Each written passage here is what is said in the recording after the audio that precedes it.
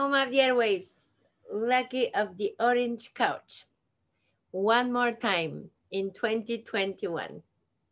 It is the 31st of December. It's the last day of this year. And it's a Friday. It is 3:20 p.m. And we're going to record our airwaves before so much happening online.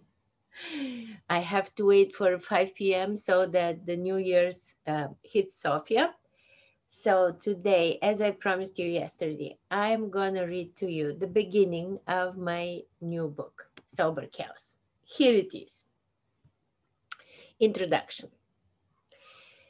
Did you know that 90% of the alcoholics on this planet will die without having read the 12 steps of Alcoholics Anonymous?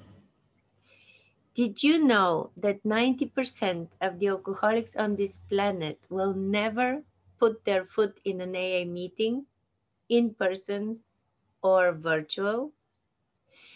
Did you know that only 10% of the alcoholics who walk on planet Earth will sober up and stay sober until they die, leaving a legacy that it can actually be done? Now, imagine if every alcoholic who still struggles could read a booklet that offers them a 2-hour digest of the 12 steps program of recovery. You don't have to imagine it because I created it. It is on your screen. So something is popping up here. Let me just send it in somewhere.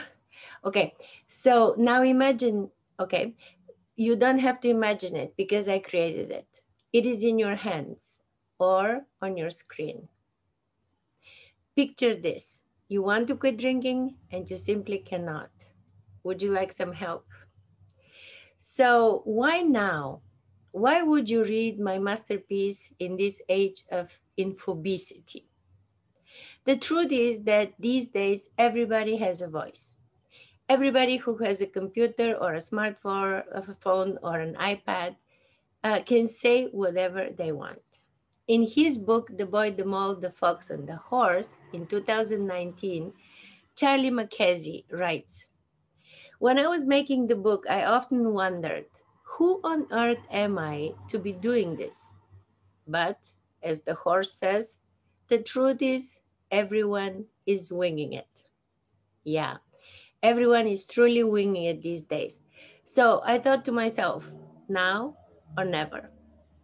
I didn't want to dump more infobesity. I wanted to make you jump from joy that you got across my modest but brilliant booklet. The only reason I kept postponing publishing my booklet is that I insist on it ending on the 100 classic books list in the 21st century. It had to become a classic. But then I read Annie Lamott. Perfectionism is the voice of the oppressor, the enemy of the people. It will keep you cramped and insane your whole life. Yes, feeling uncomfortably confined and hemmed by the lack of space is one feeling nobody wants to feel. So when I had enough of it, I submitted my manuscript.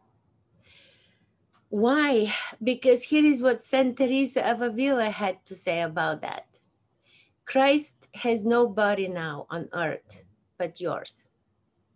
Yours are the only hands with which he can do his work. Yours are the only feet with which he can go about the world. Yours are the only eyes through which his compassion can shine forth upon a troubled world. Christ has nobody on earth now but yours. And as if these were not enough, not good enough reasons to get cracking, 2 days ago, I read this quote from Paulo Coelho. One day, you will wake up and there won't be any more time to do the things you've always wanted to do. Do it now. This really scared me Then I thought, it's actually not so morbid to think about our mortality. It's actually quite motivating. It is a deadline for sure, and the deadline might be a negative inspiration, but it's still better than no inspiration at all. I want to intrigue you, my dearest reader. That's all. That's the beginning of the introduction. Close, safe. That's for today. We'll see where we get tomorrow. Welcome to the new year. I wish 2022, what an auspicious number, will be a wonderful year for you. Me and Lucky have no complaints about 2021. We had a lot of time to spend at home alone, but it was all worth it. We'll see you tomorrow in the new year.